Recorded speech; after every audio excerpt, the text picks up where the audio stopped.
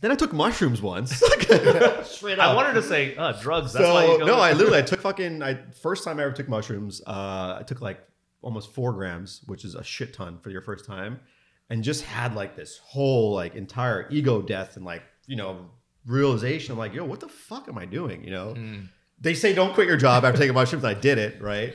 But I was lucky enough that like at the time, it's funny how it happened. We went out for drinks and like.